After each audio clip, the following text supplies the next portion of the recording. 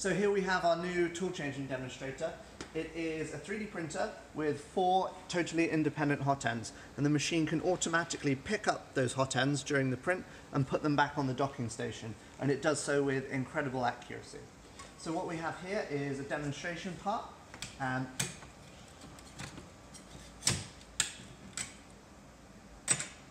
And it is printed in 3 different materials. We've got black PLA for the main structure. We've got yellow PLA for the highlights. We have nylon bushings where the axles would go to really show the true power of multi-material printing.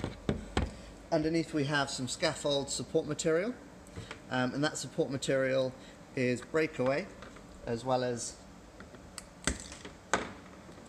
soluble, so we can take that off. And this should pop off easily.